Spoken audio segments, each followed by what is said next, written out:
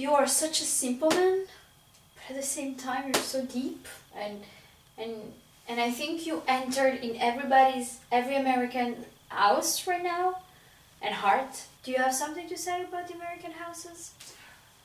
I would like the American government to buy yurts for all American families so that people can return to nature, to their natural state. Why building big cities, you know, of concrete?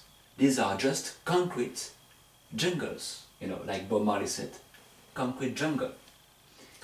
You know, the human being is not made to live in big cities, you know, they're grey, there's pollution there, there's madness, you know, people become criminals when they live in such conditions, in ghettos, you know.